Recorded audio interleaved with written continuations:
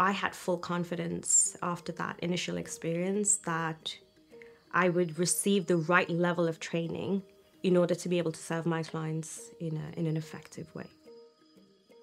Well, it more than lived up to my expectations. The first reason being that because I had just come out of big burnout and big trauma, one of my primary requirements was, can I undertake this qualification at my pace? As I went through that process, the first thing was, do it in your own time. Like, that was superbly helpful for me. The online learning platform in itself was quite self-explanatory. I found all of the resources extremely helpful. The first thing I received was an email that said, here's how you log on, and there was a launch video. The content is delivered in a variety of formats, which was brilliant.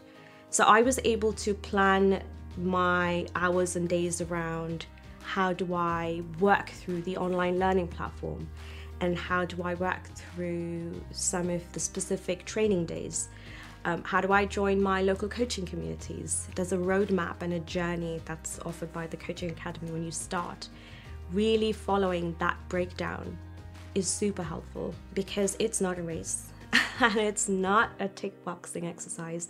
It is very much about an immersive experience. It is about embedding the learning. The other thing that I have found super useful throughout my journey and even now is the Facebook group, the closed group for students. It is an immensely amazing resource for students as you come on board, because there are people who've qualified before, there are people who are with you in that journey, and then, as we go through. It's a huge repository of information.